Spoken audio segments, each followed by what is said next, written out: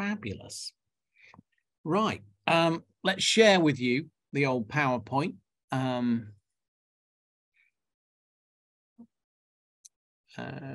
we go. Here we go. From the beginning.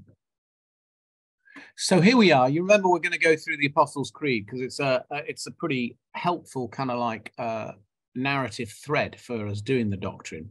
And we've got to the third bit of it, which is he suffered under Pontius Pilate, was crucified, died, and was buried. He descended into hell. Okay. We're not going to be able to cover all of that tonight, but we'll certainly look particularly at the cross. So let's just pray as we start. And many of you will realize that the prayer I've been using thus far is indeed the prayer for Advent, Advent 1 in particular. So let's pray. Almighty God, give us grace to put away the works of darkness and to put on the armor of light. Now in the time of this mortal life in which your Son, Jesus Christ, came to us in great humility, that on the last day when he shall come in his glorious majesty to judge the living and the dead, we may rise to the life immortal. Through him who is alive and reigns with you in the unity of the Holy Spirit, one God, now and forever. Amen. There's a familiar picture. Anybody know who painted that? Yeah, that's right. I can read your lips, Nancy. Salvador Dali, you said. Yeah. But what not many people realize is it was based on a very rough sketch by St. John of the Cross, who was the first one to give the perspective of the Father looking down on the crucified Son. And it's a lovely little sketch. In fact, have I got it on my... can I find it? Are you going to let me find it, Lord? Let me see if I can find it. Is he going to let me find it? He's not going to let me find it. No, I'm not going to find it. Never mind. Anyway, here's a really long quote for you from Philip Rhinelander. If ever mortal men found a real hero on this earth, those men were the disciples. They indeed were hero worshippers. Then think of the horrid shock and shame which overwhelmed them at the cross. It was no splendid martyrdom for a great cause, no glorious conquest won at the cost of life, no epic to be sung and celebrated. No, the cross was simply an utter overthrow, a speechless failure, sordid, cruel, criminal, a gross injustice, an intolerable defeat of good by evil, of God by devils. He, their hero, their chosen leader, numbered with the transgressors, cast out with a curse on him. Think how loyalty would burn to right this wrong, to clear his memory, save his reputation, prove that gross outrage had been done to him, to magnify the life so the death might be forgotten. But nothing of the kind appears to have occurred to the evangelists.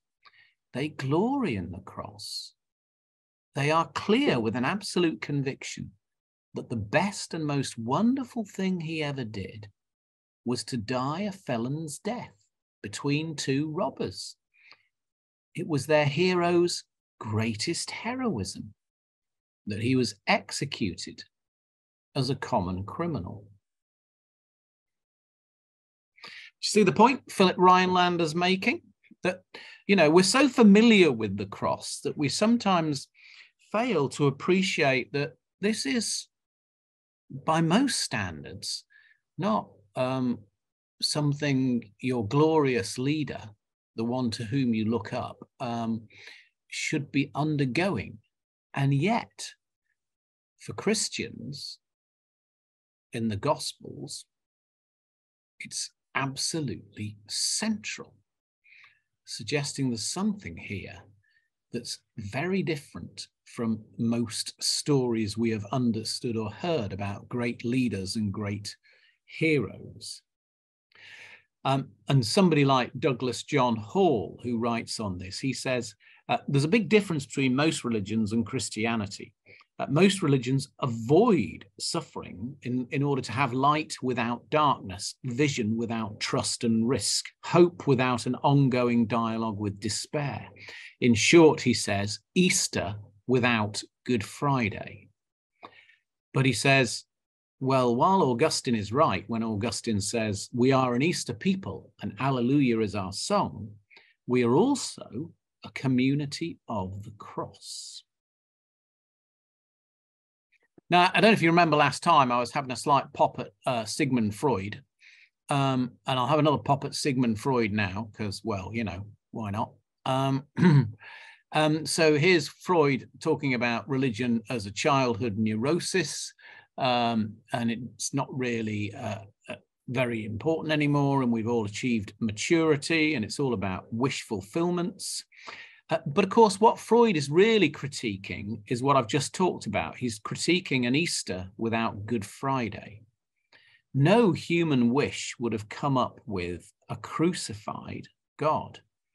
I mean, Freud is actually on target with a lot of versions of religion.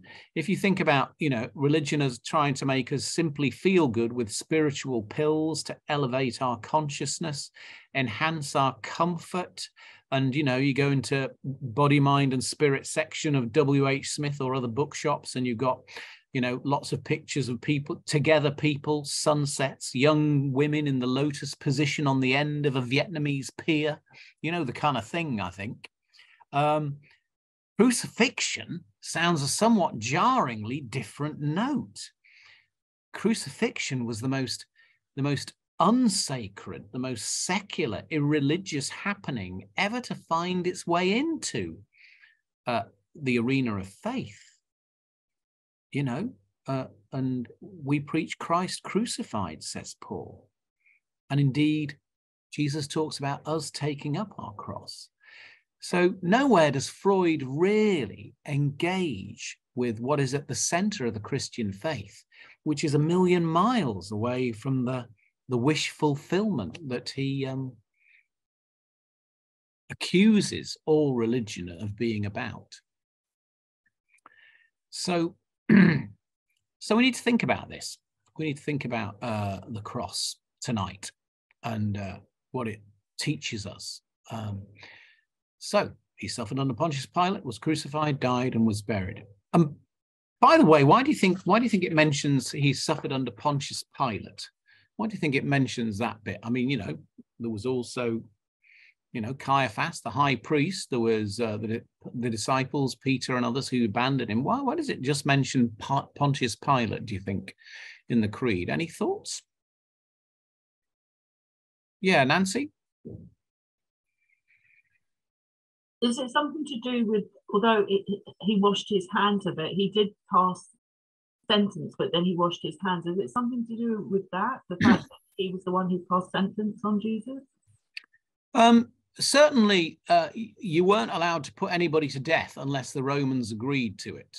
So, yeah, I mean, it was a necessity that it was, you know, Pontius Pilate was aligned with the decision. Yeah. Because, and in John's gospel, it says, you know, when the chief priest brought Jesus to Pilate, he says, go and judge him for yourselves. And they say, we're not allowed to put anybody to death, indicating the kind of death that they wanted. And, you know, and when Pilate heard this, he came back in and spoke to Jesus about it. So in other words, you know, that shows it, yeah. But maybe it's also, some people say, because it's trying to moor it historically. You know, it's just trying to say, you know, this was the time, this was the period, this was the era. And really, you know, one of the things about the Christian faith, unlike, say, Hinduism, is it's so historical and it's so grounded in the earthly realities. So, yeah. So just, so what I want to do is split this into 4 elements to cover. And those of you who've been on AOP will be getting a second canter at this, really, because I think I talked about this a little bit when we were talking about the cross last year. But therefore, you'll have all of the right answers and responses, which I'm really looking forward to. So what I want to talk about in particular, the 4 elements, are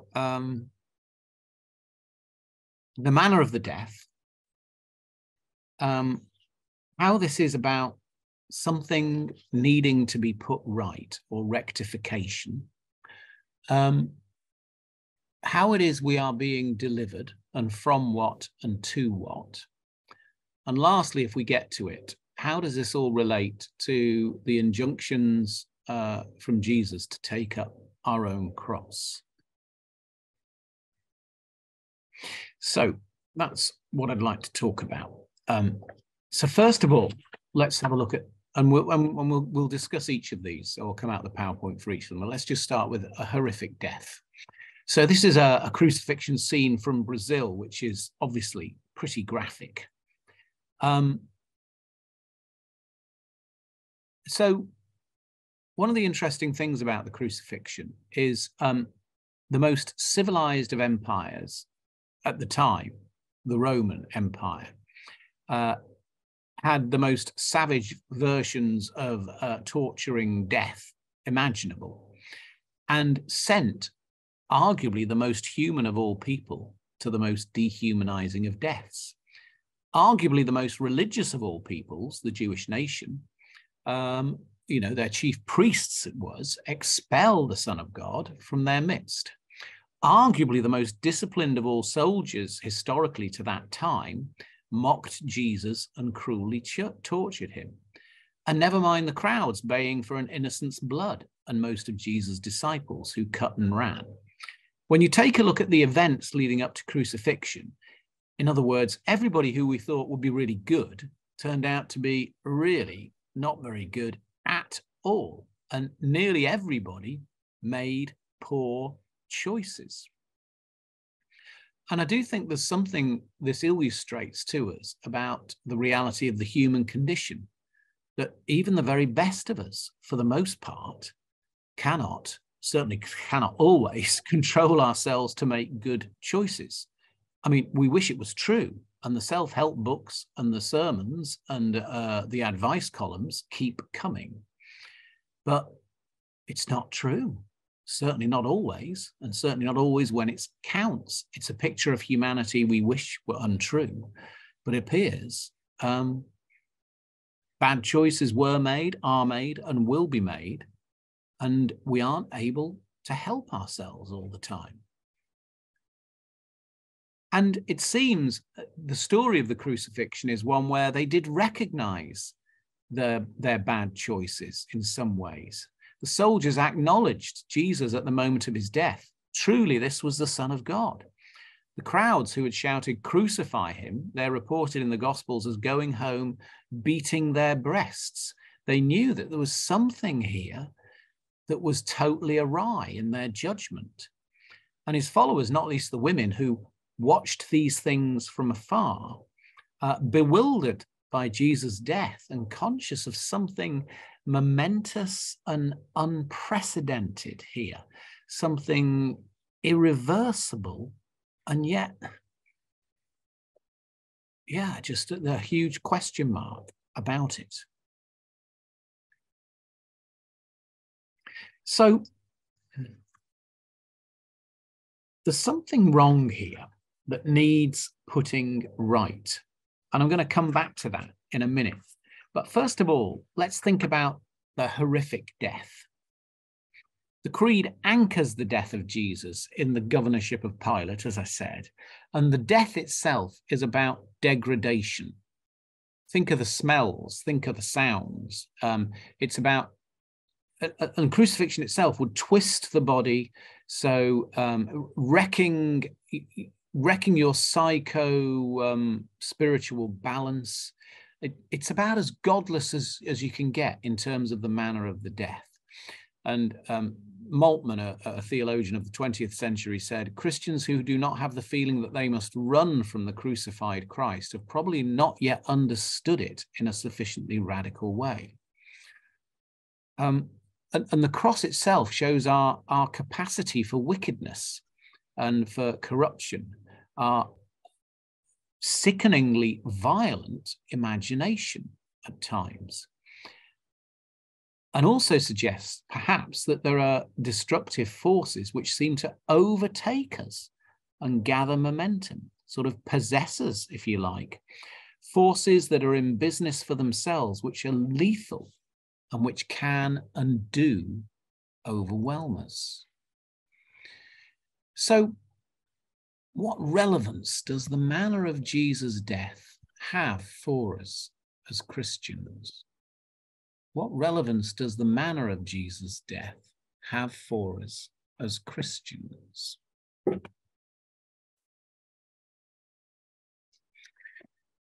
So I'm just going to put you in pairs for a minute or two, or there might be a three, just to have a conversation about that.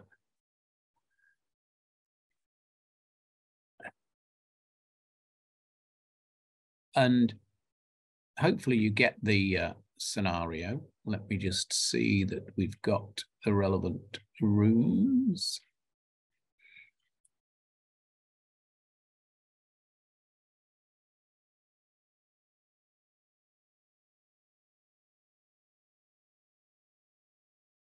Okay, so just have a couple of minutes. What relevance does the manner of Jesus' death have for us? I mean, would it have been equally significant if, for instance, Jesus had been beheaded or poisoned or something else?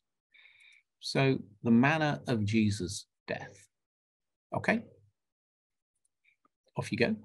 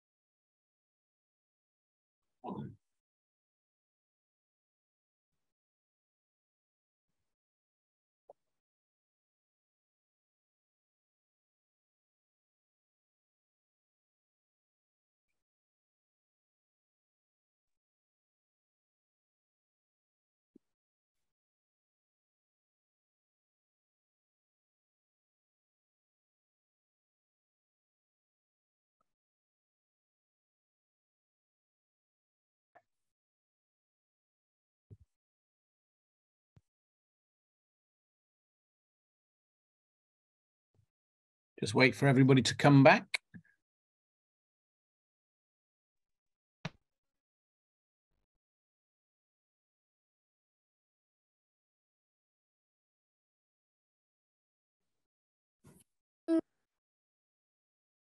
Here we are nearly. Got everybody back? Somebody got something on? Can get a bit of feedback there.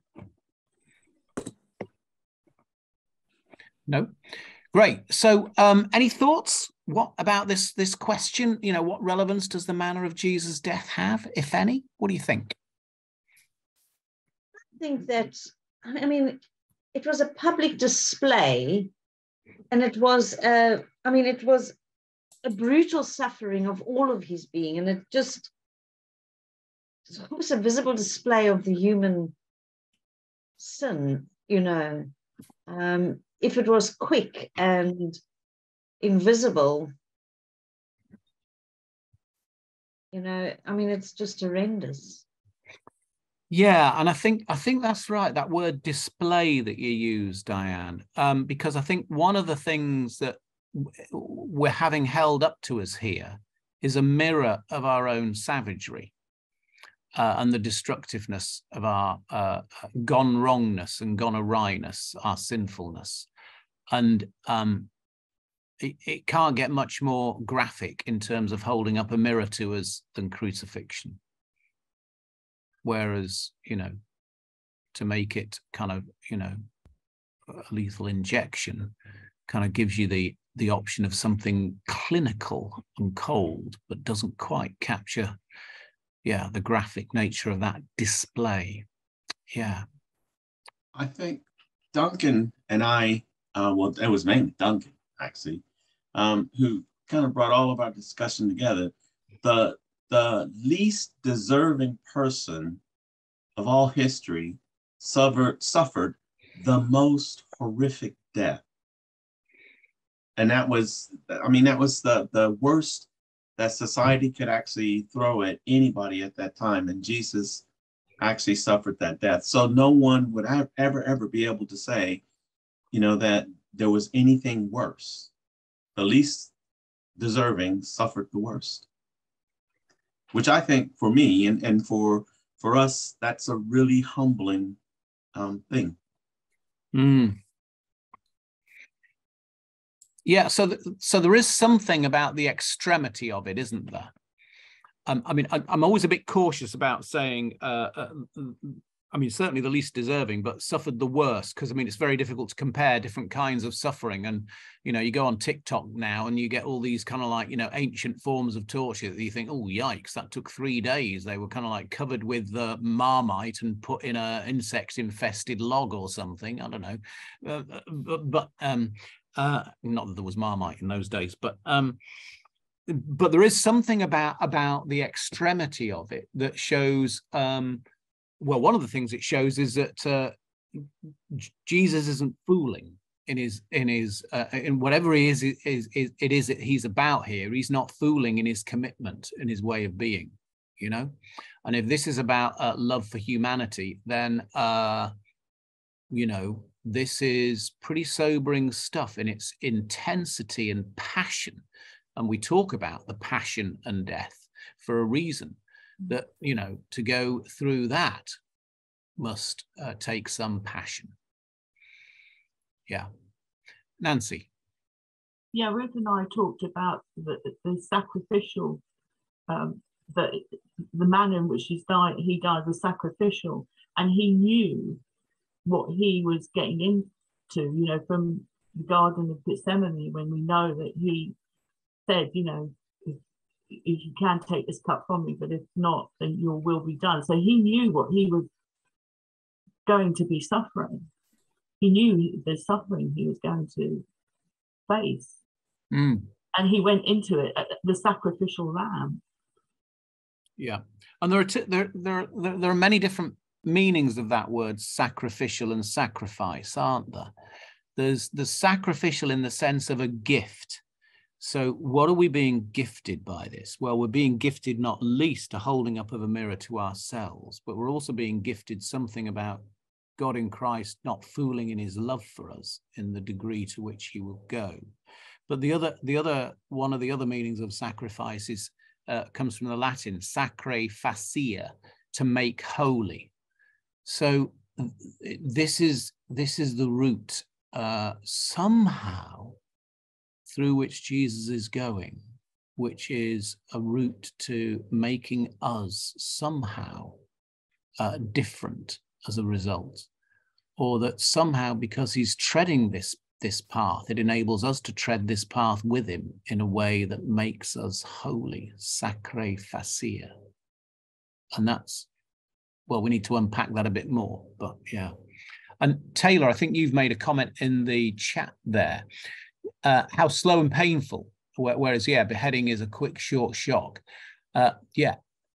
And there is something about the agonizingly slow nature of it. It gives Jesus all the time in the world to doubt. It gives the authorities all the time in the world to mock. And this is a kind of death which doesn't just involve physical torture, but psychological and spiritual torture as well, not least because of the stretched out nature of it over time. Yeah. Sarah.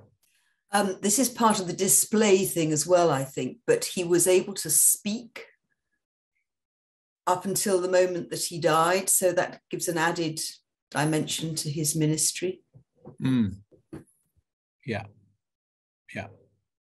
And astonishing the nature of that speech, which often forms the 7 last words for a 3-hour service on Good Friday, which was certainly one of the most powerful and converting liturgies I've ever experienced when I was younger. Okay, so that's the first one, which is, you know, the relevance of the manner of Jesus' death. Let's go back to the screen for the next bit. If I can get there, which one is it? That one, I think. We're back on the screen, I hope. So the second thing is that there is something wrong that needs to be put right. And I was mentioning just a bit earlier about, you know, how all the very best people of the time were involved in this violence. And there's something quite odd about the way in which the media often handles human wickedness today. And the way we can handle it, given its consistent manifestation throughout history, that we seem to be still somewhat startled and shocked and surprised. It's like, you know, oh, I didn't think it could happen here. I can't believe he acted like that. It beggars belief. You know, the kind of the phrases go on, and plenty of other remarks conveying the incredulity of what has always been a human propensity. Why are we so incredulous?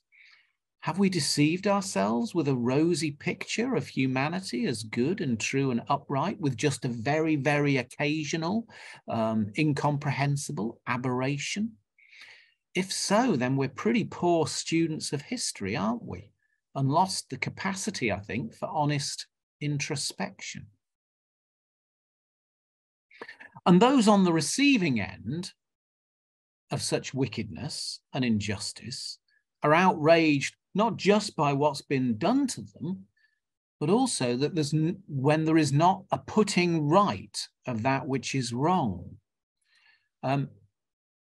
Diana Ortiz, 19-year-old American nun, abducted by Guatemalan security forces under American command in the 1990s, tortured, raped, beaten in exceptionally dreadful manner, so traumatized that she had to be gradually reintroduced to her own family as a result.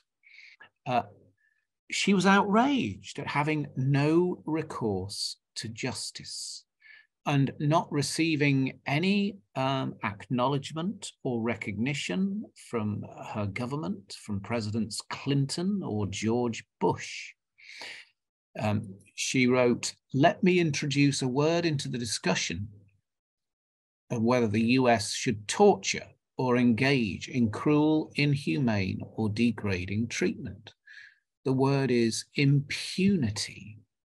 It is a word of considerable importance to its survivors. Do you see the point she's making? The outrage that this can happen with impunity, without going unpunished and unanswered. Elsewhere, the Croatian theologian, Miroslav Volf, who knew horrendous atrocities perpetrated by and on his own people, he wrote, "My thesis will be unpopular with many Christians, especially in the West. I want you to imagine that you are giving a lecture in a war zone.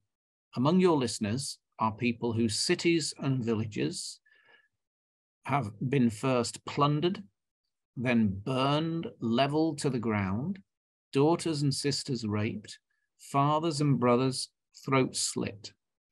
And the thesis is we should not retaliate since God is perfect, non-coercive love.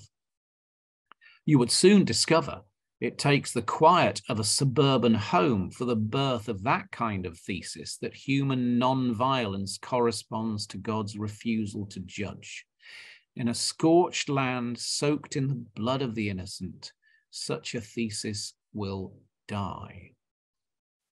Now, what Volf is saying is that if we reduce Jesus' death to being an example of non-violent love we are to imitate, then God has done nothing about the appalling injustices and savagery inflicted by human beings on other human beings. And that is just not good enough. A non-indignant God would be an accomplice to injustice, deception, and violence. And the biblical message is that the outrage at all of this is in the very first place in the heart of God, as constantly reiterated in the prophets and the voice on behalf of the voiceless and oppressed. So what Volf and others are saying is there is terrible injustice in the world, and it shows us something terribly wrong, and it needs to be put right. And actually, part of the image of God within us is our awareness and our passion for wanting to put things right. And putting it right, justice, it is not just narrowly to be associated with punishing somebody else, but with a whole restitching of the moral world, so that our sons and daughters don't get stabbed at night or stolen from their beds with impunity. And we need to know that there is a putting right, and that while the arc of the moral universe is long, it is curved towards justice. And one of the interesting things here is to think about something like the wrath of God. Now, the wrath of God is pretty out of fashion these days. When did you last hear a sermon on the wrath of God? Recently? Oh, you see, yeah. And you know how many references there are to it in Scripture? Any guesses? 600 plus. You've got to do a lot of cutting out of the Bible to get rid of the wrath of God. Quite a lot. Leslie Newbigin suggests, and he is a Bible scholar of note, that the wrath of God is the reverse side of his love. Or Desmond Tutu said, God's love resisted is felt as wrath. It is God's, if you like, hard-nosed refusal to have God's purposes thwarted. Wrath is not forgiveness. Forgiveness is part of what Jesus effects on the cross, but it isn't a complete description of what Jesus does in total. Something is wrong and needs to be made right. Forgiveness must be understood in its relation to justice if the Christian gospel is to have its full scope.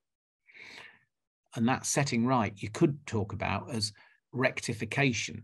It's often translated in the New Testament as justification, but justification has come to mean something quite different from putting things right, which is why I prefer to use rectification, really, because justification can mean, you know, self-justification, and colloquially it's got some baggage with it.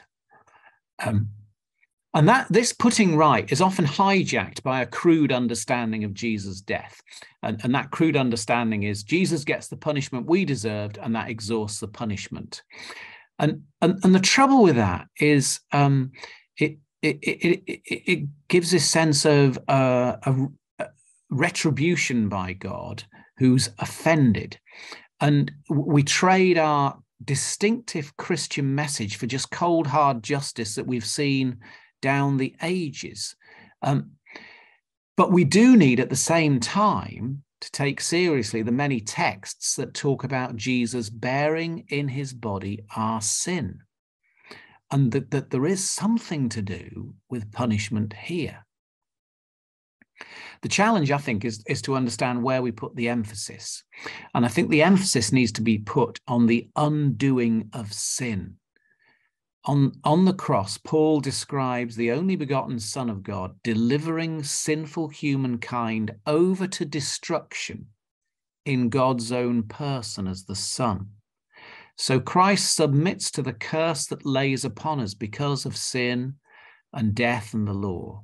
And it's the curse of God against all that prevents creation's flourishing. But it's not to give a harsh father his pound of flesh, but to put to death everything that prevents God's good purposes and to bring us back to God. So I would suggest that the challenge is to understand that what is being punished on the cross is everything that is at odds with God's purposes for us. God is hostile, God is wrathful, but only hostile and only wrathful to our self-destructive hostility and our wrath. God invades the world of impunity and is beginning to set it right in the cross. Now, there's a word I need to introduce here, which is prolepsis, because what God is doing in the cross is setting it right proleptically. Proleptic means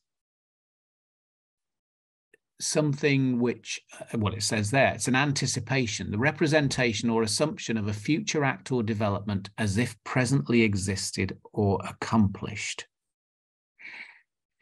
So through the death of Jesus, something is definitively changed, but we need to appropriate that in our committed relationship with Jesus. But what we see in Jesus, in his death and then his resurrection, is a proleptic putting right that God in Jesus promises to complete come the kingdom of God. This is not the Father crudely punishing the Son in our stead to get us off the hook, but this is the Father and the Son, together with the Spirit, taking on themselves our warranted punishment for the sake of undoing our alienation. So our future is not determined by death, revealing our waywardness and his loving forgiveness and deliverance of us to his kingdom, if we would have it. So I want to say the divine judgment is not so much executed upon Jesus as executed through Jesus. God the Father, in his love for us, hands over his cherished Son, but this is due also to the Son's love for us, so that Jesus and his Father's gratuitous self-gift makes God's love for us and purposes for us plain. Now, that's quite a lot to take in. So here's something from Paul. When you were dead in your trespasses and the uncircumcision of your flesh, God made you alive together with him, when he forgave us all our trespasses, erasing the record that stood against us with all its legal demands. He set this aside, nailing it to the cross. So Paul is clear something is done here. Something is finished. Yeah? Something has been achieved. To engage with the cross is to recognize we are guilty and judged, and simultaneously to realize, it seems, we are freed, and that now in Jesus Christ there is a new creation. And that's really important, because going back to what I was talking about earlier, the human condition, mine and yours, and how, we keep screwing up, we begin to see why, strangely, Jesus' passion and death is, in our helplessness, good news. Jesus doesn't offer us sound advice, which we then have to follow. He doesn't appeal to our better natures. He doesn't give us stirring speeches to inspire us to make good choices. He knows we're stuck. Even if we're in denial, he's not. And realizing our paralysis and inability to get better, he gives himself for us, bears our sin, our law-breaking, our stunningly selfish bad choices.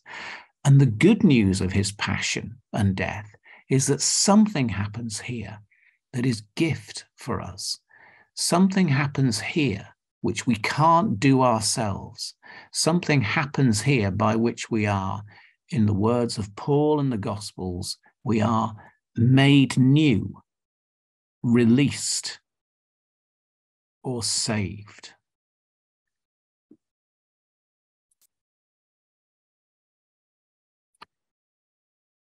So, next question for you. What is put right by Jesus?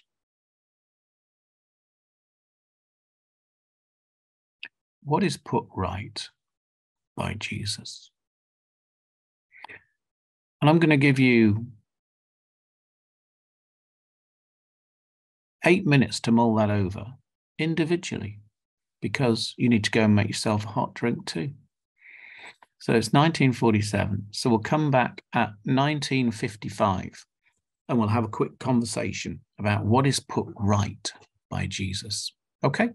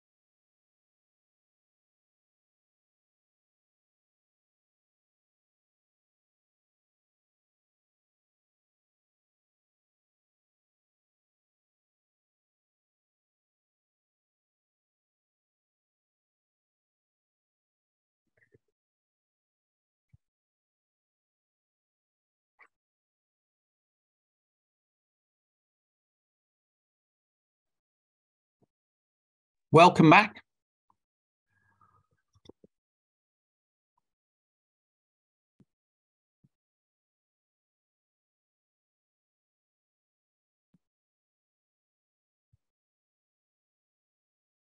So, what is put right by Jesus? Any thoughts? Diane? I wonder if it's something about our separation from God and the reconciliation we have through Christ. Yeah.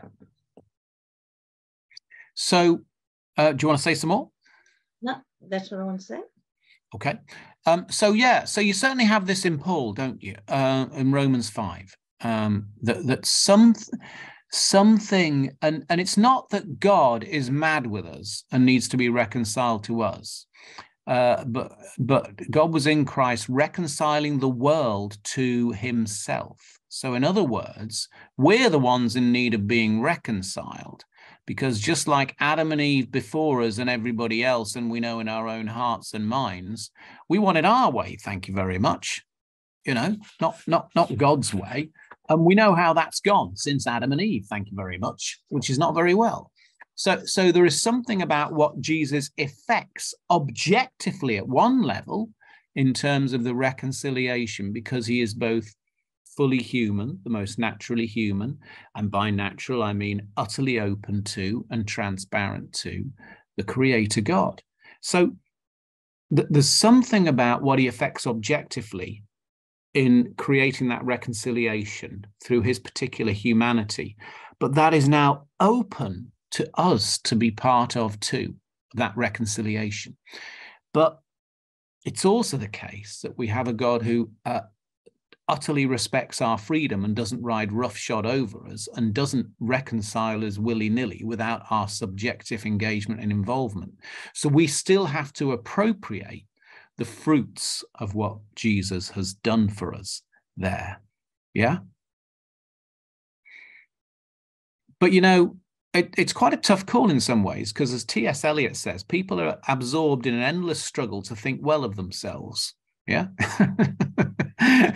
And, for the cross to be a gift to us and for what Jesus has done to be a gift to us, we need to actually get a reality check that maybe I do need to be reconciled, and maybe I am kind of like, unreconciled here and in need of that. So, yeah. So thank you. Yeah. And any other thoughts about what is put right by Jesus? Yeah, Rick. Along the same lines as what Diane just said, but it's about a restoration of an ability to have a relationship, an open relationship where we can actually come into God's presence. Because after Jesus' sacrifice, the curtain in the temple was ripped, but it wasn't ripped from the bottom up, it was ripped from the top down. And so that means God opened the way for us to come into his presence. But that wasn't possible until Jesus did what he did on the cross. So there's something about what Jesus did that actually renders us capable of actually now coming into the presence of God. We still have to choose to do it. And there's still some things that we need to do to be right as well. But that way is now open, and we're not subject to all of the restrictions of the law. That would have been the way before, and absolutely no way to do it because you couldn't be perfect. And that was the way. So now we don't have to be perfect because perfection has already been done by Jesus. And we get to now be a part of that perfection. And it's an invitation. We can accept it or not. Yeah. So another way of putting that is a way has been forged. Yeah. A way has been forged through the person and passion and death and resurrection of Jesus. And again, we've got to be so careful with our words here, because even that can be misunderstood, because then Jesus could just be thought of as an example, right? He set us a way, now we just need to walk the way. And it's not quite like that. I mean, as Herbert McCabe said, he said, Jesus didn't die and rise so we don't have to. Jesus died and rose so that we could die and rise with Jesus. And that is hard. he added. But the way has been forged, but the way is Jesus, John 14. Yeah. So there's something about this is about, you know, the way has been forged, but it is only in and with and through Jesus that way is traveled. Yeah.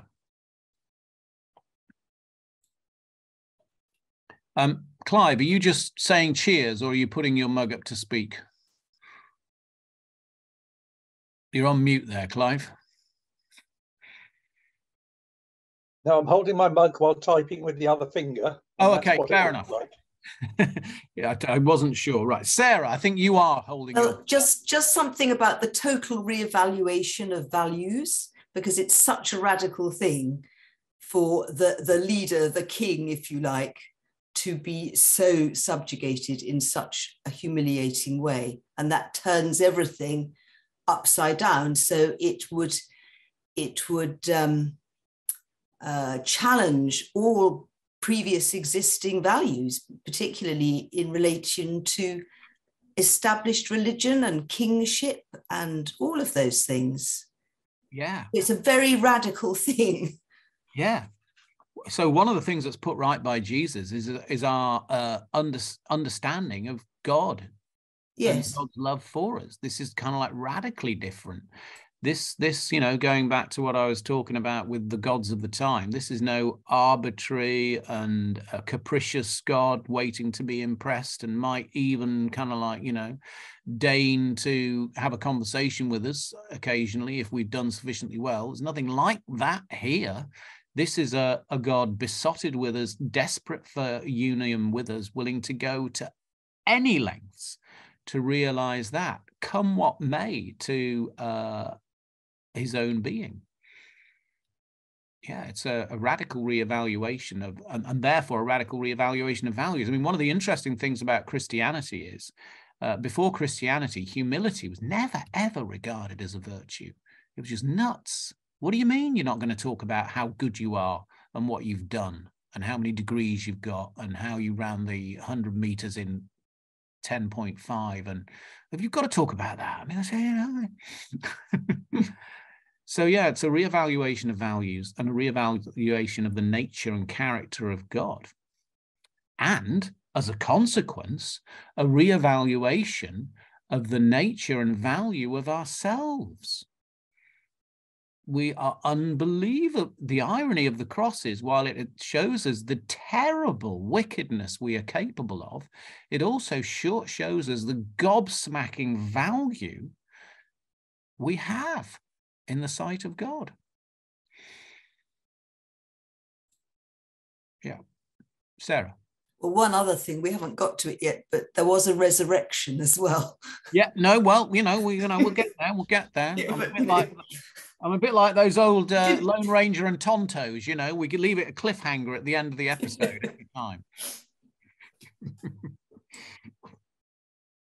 Yeah. Okay, great. Well, let's move on. So I'll give you a few more slides now. Let me come and see if I can get, where are we? There, I think. Yeah, there we are.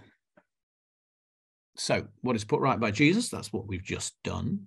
And then I was going to talk a little bit about deliverance. I mean, there are a number of themes to do with the cross, and I'm not exhausting them all here, but I'm talking about a few. And another of the themes is deliverance.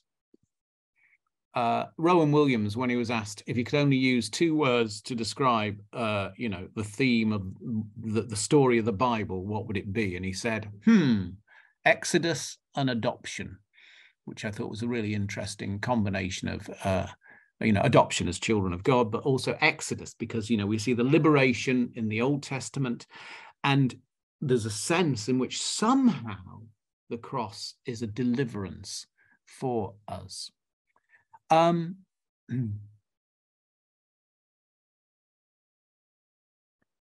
You'll know that passage from 2 Corinthians 4. I want to talk a little bit in terms of deliverance about a film that usually divides the audience, The Passion of the Christ. Some people think it's gross because it just focuses far too much on the physical agonies of Jesus, and that this was not something that actually is true to the Gospels, which pass over very swiftly the physical issue of Jesus' passion and death, and focuses more on things like the mockery and the ministry of Jesus from the cross and so on. But one of the really interesting things, I think, that Gibson's Passion of the Christ captures is the nature of evil. And it's evil with a capital E that we see in the Passion of the Christ. Now, you can take Satan literally, or you can take it as evil, as I say, with a capital E. And I don't want to get too sidetracked into that. We can have a conversation about that, well, I suppose now, but it will take a bit of time if we did. I mean, for instance, the death camps of the Nazis, the concentration camps, were described as kingdoms of evil. And there's a difference between something being wrong that needs to be put right, which is what I was talking about earlier, and evil. Because evil suggests a force in business for itself with the will to negate, doesn't it? Do you see what I'm saying? Recent commentator Del Banco, secular liberal, not a Christian. I believe our culture is now in crisis because evil remains an inescapable experience for all of us, while we no longer have a symbolic language for describing it. Nevertheless, it's tricky for us these days to talk about this stuff. Give you an example from the Pope. The Pope, at the end of a 4-day summit on the awfulness of paedophile priests and clerical cover-ups, spoke of the mystery of evil, as he put it, and abusers as tools of Satan. And what he was trying to convey was his sense of deep theological horror. But what many survivors of sexual abuse felt was that this was a stunning letdown, his language. They mostly understood the word Satan as a myth or a metaphor, and it sounded to them like shifting the blame away from actual abusers. Do you see? So there are complications here when we start talking about evil and Satan. But so I just need to kind of like preface any remarks with an awareness that there are complications here. But in the film, The Passion of the Christ, Gibson clearly goes for the image of Satan, and Satan is this guy here that you can see.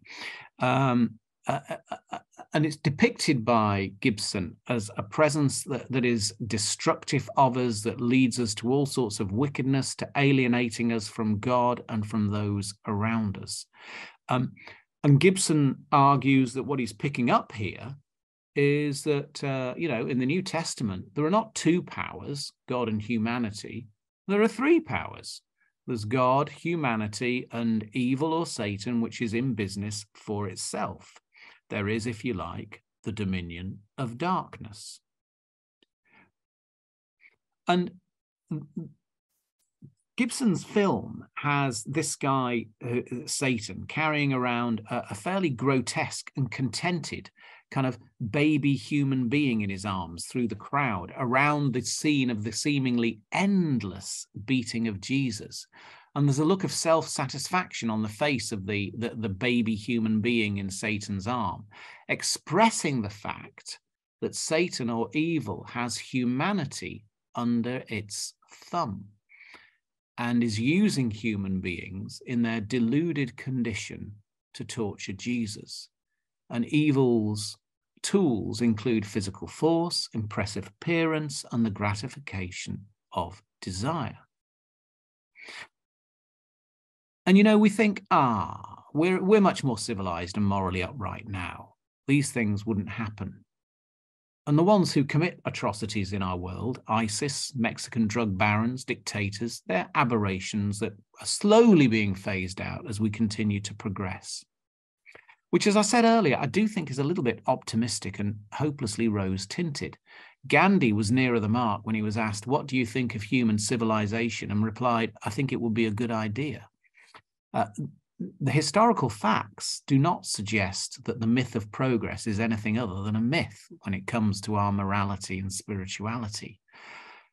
And what we're ready and willing to do, given the power given the secrecy, given the impunity, remains quite shocking. And we don't appear to be any nearer goodness than many other eras. So how are we delivered from this, to put it in those terms?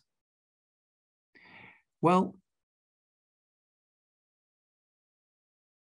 one of the ways of understanding it, and that the New Testament understands it, is to suggest that evil with a capital E, or Satan, knows that Jesus is the only truly radical person to enter human history, because Jesus, if undiverted, will refuse to use evil to defeat evil, and will set afoot a new order that does not employ the devices by which evil persons try to secure themselves and get their way.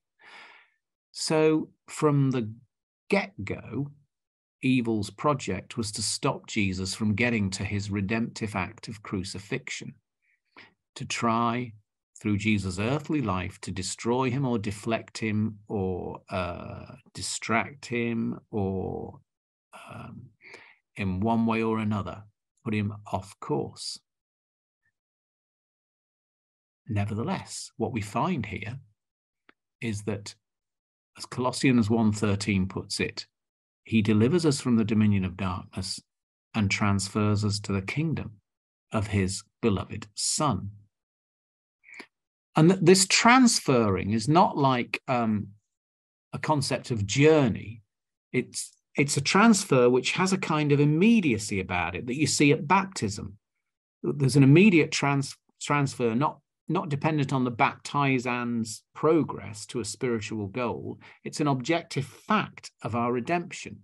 And it's the force that drives all the resulting subjective response and consequent imitation of Christ. Deliverance means a transfer of eons, an exchange of one kingdom for another. If you like, the powers and principalities may not know it, but their foundations have been undermined and cannot last. Creation has been invaded. Some people talk about the way in which it's a bit like D-Day, crucifixion. From then on, everybody knows that the war is only going in one direction, even though the enemy forces are still at work. And you could think of such forces as, all sorts of things. The money, the market, sex, pleasure, law, tradition, race, the list goes on and on of all the principalities and powers that could be co-opted for wickedness or evil purposes. But that something about what happens in the cross has fundamentally and irreversibly shaken them at their foundations, so they don't have the same hold over us that they did have. So to summarize the New Testament, perhaps in terms of deliverance, one way of looking at it is perhaps to say, at the historical time and place of Jesus' inhuman and godless crucifixion, all the forces that were against God's purposes were loosed in the world and convened in Jerusalem and unleashed their power on the incarnate Son of God. Derelict, outcast and forsaken, he hung there as the representative of all humanity, suffered condemnation in the place of humanity in collaboration with the Father to break the power of sin and death over humanity.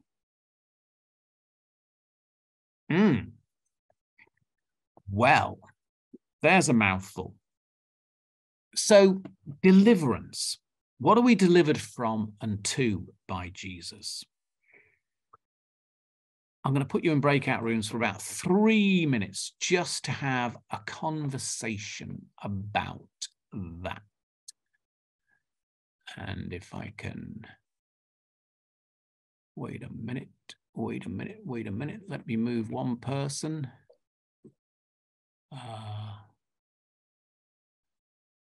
To room, there we go. Then you've all got somebody to speak to, I think. Yeah. Okay, away you go.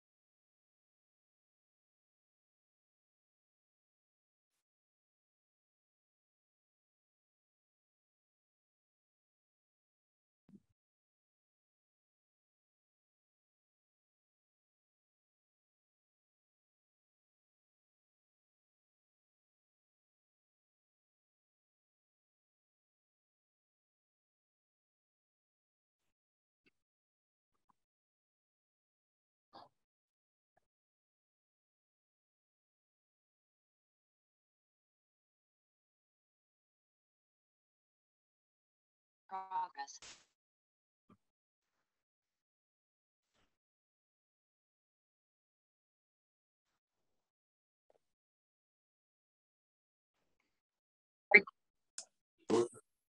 Welcome back.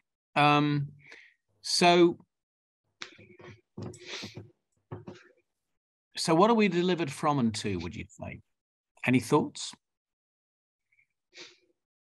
Always me, but Diane, go for it. shall I go for it? I thought it was too obvious that we are delivered from sin and evil to a life in Christ. Well, whether it's obvious or not, I mean, you know, the previous slide also gave you the answer to this discussion. So it's kind of, you know, I'm just trying to help you to kind of, you know, ground your thinking here. So yeah, feel free to be obvious. But any other thoughts on that? Yeah. I mean, do you buy this stuff about delivered from the dominion of darkness into the kingdom of light? What do you think? I mean, am I off my rocker here? Have I watched too many Hammer horror movies? I don't think so. And we kind of went a little bit further, extrapolated a little bit on that darkness and light theme, because it's really a case of ignorance and knowledge, isn't it? I mean, not knowing God and not knowing the relationship we can have with God, and then knowing the relationship we can have with God, knowing actually how much God values us and loves us, that comes through Christ. Mm-hmm. And prior to that, I don't know that was something that would have been widely or could have even been widely known. So it's deliverance, the darkness of light is ignorance to knowledge. Yeah, so that's really interesting, because Jesus does say on the cross, Father, forgive them, for they know not what they do. So there's something about how acting in ignorance. It's interesting the way in which the New Testament distinguishes between the demonic and the satanic, isn't it? The demonic is when you're split against yourself. So part of you wants to go in one direction and one part of you goes in another direction. So you're split against yourself. So it's an indicative of a sick soul, because I understand the soul as that which integrates us and aligns us. But the satanic is willfully opposed knowingly to God's purposes. Yeah. So it's interesting. But I mean, since we have the Holy Spirit, I mean, there's less ignorance for those who are in Christ. I mean, we know and are convicted of these things. Yeah, delivered into the kingdom of light is something that doesn't actually mean we just got to sit by the side of the highway and wait for, you know, Jehoshaphat's chariot to come along or whatever. Does it? But there is still a collaboration with the Holy Spirit to be undertaken. But there is something about how things have shifted in terms of deliverance. Yeah. Any other thoughts about deliverance, what we're delivered from and what we're delivered to? Yeah, Sarah. Well, we started off by talking about darkness into light, and realized that was actually a bit sort of, well, a bit of a metaphor, which was, you know, needed a bit of unpacking, and what exactly it was about Christ that was doing this. And we thought that the key thing actually was his embodiment in humanity, demonstrating throughout his ministry the interactions within humanity, which made the difference. Yeah, and I think the older I get and the longer I go on, the more I think there's something about the particularity of Jesus' humanity that's really significant. It's not just that he's, you know, a template and we're all human in a generic way. But I mean, the Eucharist, for instance, there's something about us feeding on the particularity of Jesus that is really striking. So yeah, that embodiment, that there's something about our embodiment of Christ in ourselves that enables us to live out of that kingdom of light. So there's something here which is quite mysterious in a way, but fundamental, it seems. Yeah, Clive. Yeah, when we were talking about deliverance, we also looked at, well, I was looking at hope and hopelessness, that darkness is hopelessness, and we're delivered from that sense of hopelessness to a sense of hope. And that's one of the other areas, I think, of deliverance that I feel anyway. Yeah, yeah. Yeah, and yeah, you could play that theme with a few areas, couldn't you? Like we're delivered from mistrust of not knowing whether we've got a capricious or arbitrary deity, to one who will move hell and high water to get to us, for instance. So we're delivered to that kingdom, the kingdom of trust. Therefore, this is a God we can trust in, who is not fooling in his love for us. Yeah. Mm.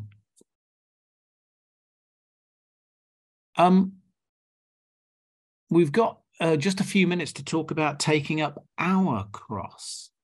One of the teachings of Jesus is that we're not just gazing in reverence at the cross, important as that is, not just upheld by it, not just guaranteed by it, not just secured by it, but we're also set in motion by it. Something about the cross that sets us in motion, that energizes us and kind of directs us. So there's something about us taking up our own cross. How do you understand that? Any thoughts about taking up our own cross? What's that about? Yeah, Nancy. I think this kind of feeds back to the discussion we had about emptying ourselves of our own, what our desires are, and our misunderstandings, and coming into the presence and light of God and understanding for our lives, what is actually what God wants from us, and sort of aligning ourselves with God, and aligning our lives. So it's that kind of, I think last time we said about Mother Teresa and Julian of Norwich, they emptied themselves so that God's will could be done in their lives. Yeah. So there's something about our desires, isn't there? And you talk about aligning our desires. I mean, so I think about, for instance, learning to swim. I quite desire to be warm, and I quite desire to be dry. And those desires have to be ridden over if I want to learn to swim. I have to get in cold water. I have to get wet, and I have to splash around and get, chlorinated water in my mouth. But actually, for the sake of coming by a way of being I would never otherwise realize, gliding through the water and enjoying a kind of freedom that goes with that is completely different. So there's something about, the cross as being, taking up our cross as being a way of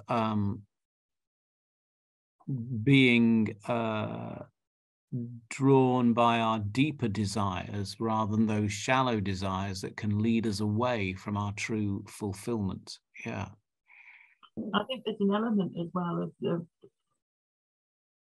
that our hearts have a capacity for love that we can explore more fully when we do empty ourselves out of our flesh desires, our human desires. When we can get into that spiritual space, we can explore. Certainly, my experience is that, to explore the depth of my love. Yeah, and we're taken up by something bigger, something more noble, something good and wholesome and true. Yeah. Diane, did you want to come in? Yeah, I've always seen it as a sacrificial service, and thinking about service not always being an easy path, a suffering for the lost, and that is by embodying Christ and his love, and pouring out of his love, but through sacrificial service, giving up stuff to bring the gospel. Yeah.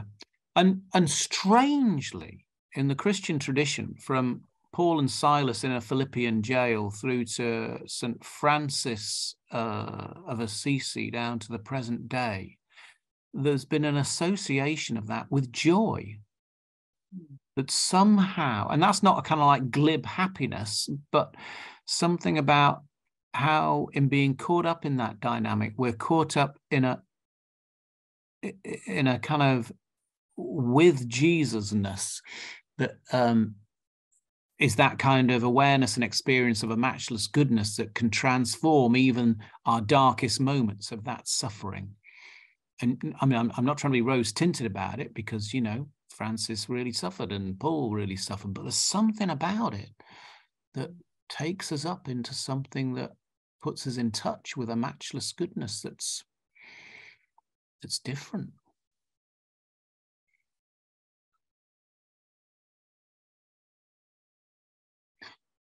We have 1 minute. Any further comments?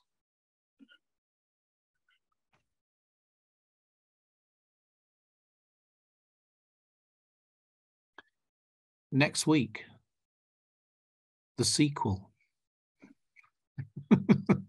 When we come to resurrection, one of the things that I should say about this is we cannot, of course, separate incarnation from passion and death, from resurrection.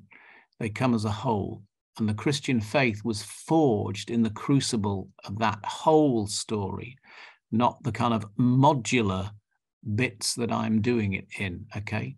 So it's as a whole that we need to thoroughly understand crucifixion. And of course, we understand partly what we're delivered from and to in the light of the resurrection, because we're delivered to that new creation, which is the risen life in and with Jesus, which we realize as we live out of the power and energy of the Holy Spirit. More anon next week, but let us pray. Lord, as we gaze at the cross, at that symbol of your incredible love for us, of your love for us, of your seeking of us, of your being on our side, and of your relentless desire for us, help us, Lord, to understand through and by that our incredible and absolute value in your sight, and to be taken up more and more by your Holy Spirit, in realizing who we are to you and with you. In the name of our crucified Savior, we ask. Amen. Thank you, everybody. See you next week. Thank you. Bye-bye now. Thank you. See you next week. Thank you.